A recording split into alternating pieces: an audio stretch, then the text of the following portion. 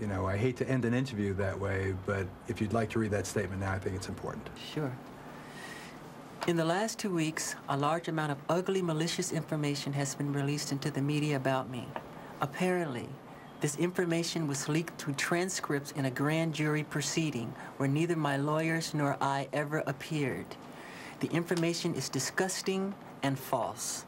Years ago, I allowed a family to visit and spend time in Neverland. Neverland is my home.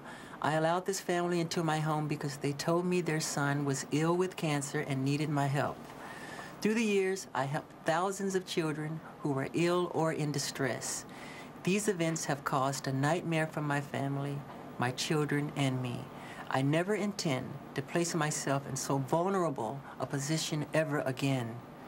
I love my community, and I have great faith in our justice system. Please keep an open mind and let me have my day in court.